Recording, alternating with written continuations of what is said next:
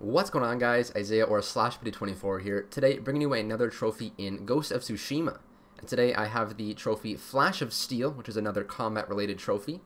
For this trophy, you need to defeat 20 enemies with a counterattack after a perfect parry. So parrying is obviously a very important part of the combat in Ghost of Tsushima. And the perfect parry is an ability that you can unlock pretty early into the game. It is the very first ability that you can unlock under the deflection skill tree, under the samurai tab.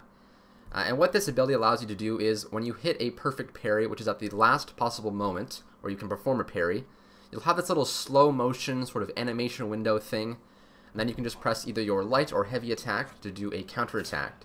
So you're going to see a bunch of examples here of just parries and perfect parries. The normal parries are pretty easy to hit. But you'll be able to tell the difference because the perfect parries have that little slow motion window like I mentioned.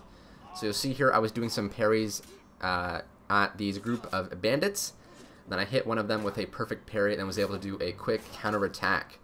It does take a bit of practice. I'm not sure if playing on different difficulty levels would make doing perfect parries easier or harder. I am playing on the hardest difficulty here, so for me personally I found that the window to hit a perfect parry was pretty small. But it just takes some practice. It's definitely something you're going to want to try and invest in and sort of get the technique down as hitting perfect parries, especially on the Mongol enemies, the more higher level ones, can be a huge benefit to you and can really allow you to do a lot more damage. You're going to see a couple more examples quickly here at this Mongol camp. I'm just kind of going for parries, hit a couple normal ones, but then as long as you time it at the very last second, you'll hit this little slow motion animation window, and then that will give you the opportunity to do a perfect parry.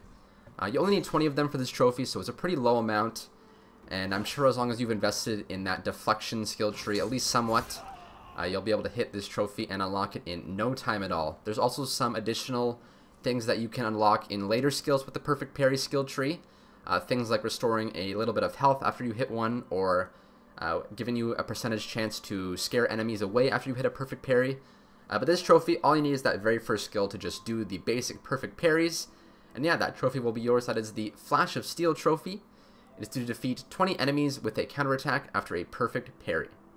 So that's going to do it for today's Ghost of Tsushima trophy guide, guys. If you enjoyed it, be sure to leave a like and subscribe.